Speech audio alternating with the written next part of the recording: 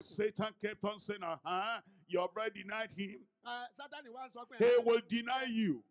And Jesus looked at him and he wept. He repented. He's talking to repentant captives. And he's saying, all power, the power to forgive you, the power to forget your denial, the power to forgive your compromise, and the power to forgive your lie. You excluded yourself. You said, I am not one of them. The power to bring you back is talking to the repentant captives. Number two, it's talking to the released converts. The released converts. When somebody has just been born again, is converted, was a new baby in the Lord, and there were things about that person before he came to Christ. Although he's now a convert, although he's now released, he's wondering, how will I be free from this? How will I be free from this? How will I be free from that? It says, all power is given unto me. It's talking to that released convert. It says, the power that sets you free, the power that makes you free, and the power that keeps you free. All power is given unto me. And then it's talking to renewed Christians. Talking to those who need to be sanctified. You want strength in your inner man.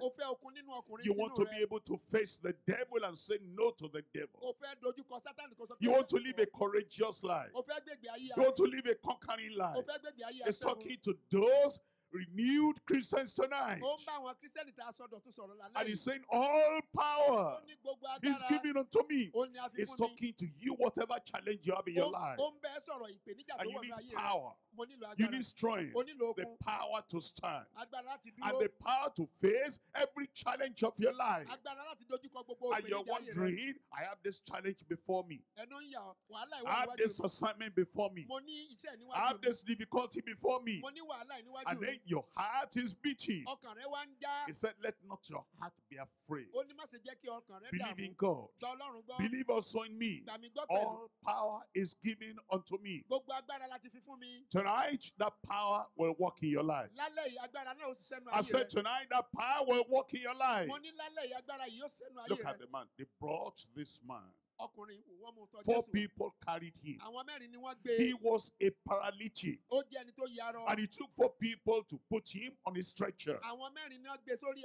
And they brought him. And they couldn't enter. And they went to the roof. And they opened up the roof. And then they brought him in the presence of Christ. And Jesus looked at the man. When he saw their faith, he said, son, thy sins be forgiven thee. And some Pharisees were there. Some Sadducees were there. Who is this man that is forgiving another person? He said that you may know that the Son of Man has power on earth to forgive sin. That you may know tonight that the Son of Man, the redeeming captain, has power on earth to forgive man. I say unto you, rise up, take up your bed and walk. And power entered into that man. He took up his bed and his walk. It's happening to you tonight. Those blind eyes will open. It's happening to you tonight. You throw those crutches away. It is happening to you tonight. That tumor that is swollen there will vanish away. You will know that Christ has the power. The power to forgive and the power to heal. And then the word of God tells us that Jesus Christ translated us from the power of darkness and translated us into the kingdom of his dear son. Darkness will vanish away. I said darkness will vanish away. All the things that tie you down, tonight it's broken. All the things that tie you down, tonight you are released in Jesus' name. Because Christ has come. And he has come with all power. And he translates us out of the kingdom of darkness. And he translates us into his own kingdom. And now, whatever your request is tonight, you are going back home with something great. You're going back home with something good. You're going back home with a miracle. Whatever the request tonight, Christ has the power to answer that prayer. Every prayer we pray here tonight on your behalf, the power of heaven will back it up. Look at what it says. Ephesians chapter 3. Reading from verse 20. Ephesians chapter 3 verse 20. Now unto him that is able. Unto him that is able to do exceeding abundantly above all that we ask or think, according to the power that worketh in us. According to the power that worketh in us. Unto him be glory in the church by Christ Jesus throughout all ages, world without end. And everybody said, well, already you have heard that Christ is here tonight. And is here with all power. And is here to break every yoke in your life. Is here to forgive your sin. Is here to set you free. He's standing right there by your side. Don't weep anymore. Don't cry anymore. Don't be sorrowful anymore. Don't be dejected anymore. Don't think that you are finished. He said, look up. All power in heaven and in earth is given unto me. He says, only one thing you need to do. Come. Come unto me. I will solve your problem. Come unto me. I will forgive your sin. Come unto me. I'll break that yoke in your life. Come unto me. I will silence the enemy in your life. It says all power is here. All authority is here. All ability is here. It says all you need to do, get out of that sin. Come out of that dungeon and come to Jesus Christ, the risen Christ. Come to him, the reigning conqueror. Come to him, he is the redeeming captain. You are coming. I said somebody there, you are coming. Somebody there said you are coming. The devil will not tie you down. Evil past will not tie you down. Sin will not hold you down. Backsliding will not hold you back. Lord Jesus, I accept. Lord Jesus, I receive. Lord Jesus, I believe. I welcome the Christ of power in my life tonight. The Christ of all authority in my life tonight. Welcome. Welcome. Welcome. He'll forgive your sin. He'll change your life. He will give you redemption and salvation. Whosoever comes to me will in no wise cast away. It's bowed and eyes closed. It's bowed and eyes closed. Christ is calling you now. He wants to release that power. That power of his. He wants to release in your life. He wants to forgive your sin. He wants to save your soul. He wants to bless you tremendously abundantly. As bowed and eyes closed. If you accept Christ tonight, if you receive Christ tonight, if you believe in Christ tonight, and you want him to manifest the power of the Savior in your life, wherever you are, you raise up that hand. You raise up that hand, and something heavenly will happen to you. Something wonderful will happen to you. Redemption will come to you. Salvation will come to you. Forgiveness will come to you. He, Christ, is the one that has the power. The power to forgive you. And the power to turn your life around. You're saying, yes, I accept. Yes, I receive. Yes, I believe. Raise up that hand. You're raising up the hand, you'll stand up. You want the power of Christ to forgive to be manifested in your life?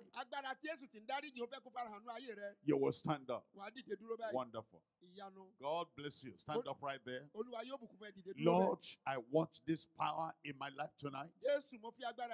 I want to have the forgiveness of my sin tonight.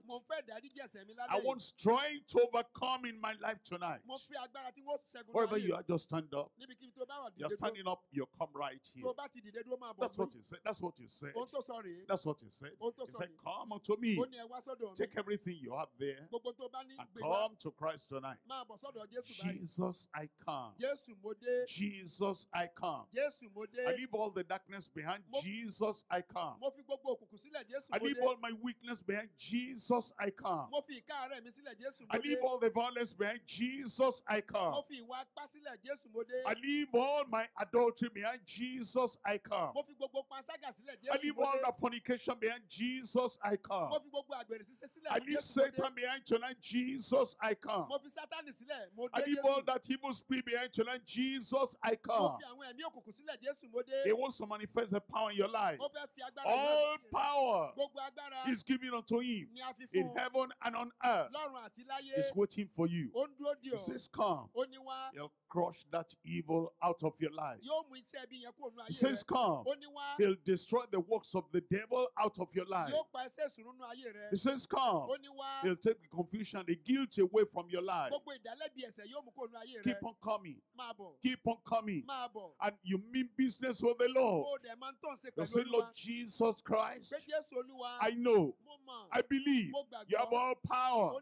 The power to save, the power to set free, and the power to strengthen you. That all the power of sin will be cancelled in your life. You've tried and you have failed. You have tried and you have failed. You couldn't overcome sin by yourself. But Christ comes to you today. And he says he has all the power. He will forgive you. All the power. He will write your name in the book of life. He'll take the drunkenness away. He'll take all the occultism away. He'll take all the secret evil things away. He'll give you forgiveness. And he'll give you assurance that if you died after this time, you will go to heaven.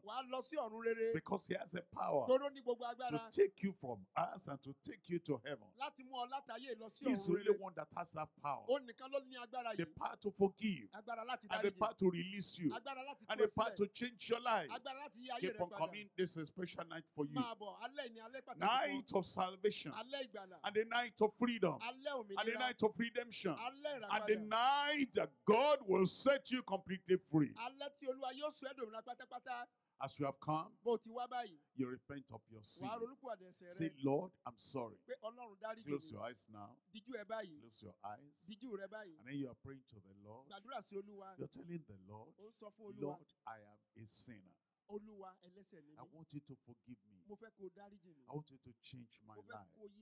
Confess those sins to the Lord. And tell him, I know you died for me. Close your eyes. Tell him right there. I believe you died for me to take my sins away. I surrender my life to you. Tell him. I surrender my life to you. I will not go back to the sin anymore. I believe you have the power, all power, to save me and to forgive me and to take me from earth to heaven.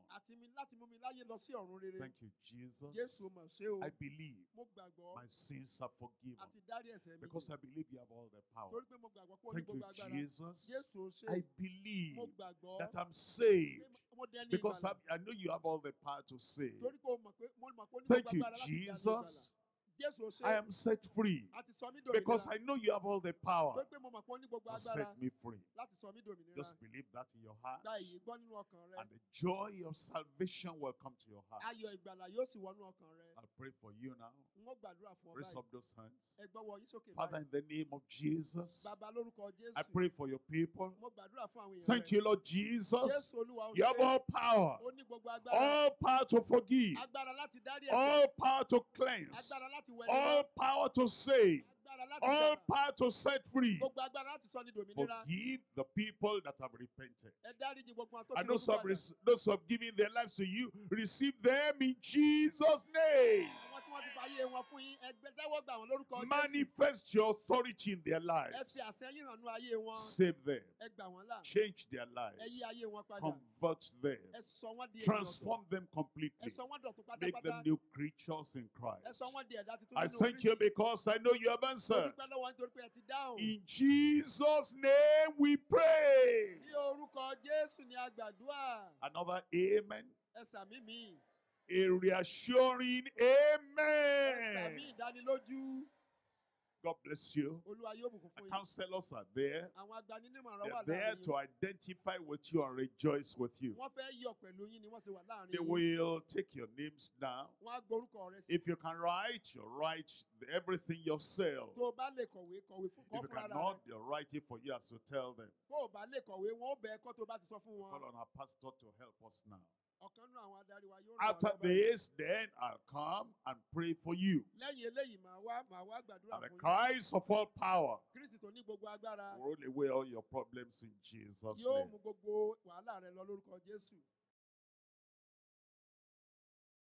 Let's leave the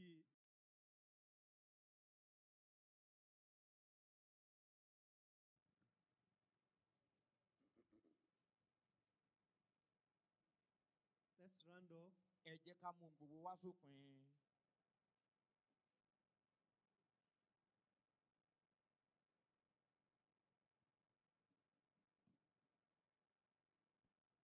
Praise the Lord. Hallelujah. You are waiting for that power to be manifested in your life. I said, praise the Lord. You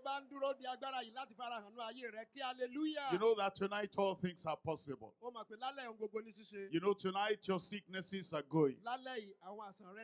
You know that those evil spirits are packing their load tonight. You know that you are not going to remain the same tonight. Because Jesus came unto them and spake unto them, saying, all power in heaven and in earth is given unto me. That power is here tonight. Because Christ is here tonight. He's here with authority and power. He will heal your body. He will destroy the works of the devil. Before we pray, if you know you are going to have a testimony tonight, where are you? Before we pray, if you know that that power will not pass you by tonight, and that you are here tonight, and Christ too is not partial, is coming your way tonight, and is here for you in particular, and he will not fail. Thank God for that hand. He will honor that faith tonight. You raise up one hand. You lay the other hand where you have the problem. Then we're going to pray. Then after the prayer, you check up yourself. You will see the manifestation right there. We're ready to pray now. Father, in Jesus' name, we bless your name tonight because you have bestowed and invested all power in Christ.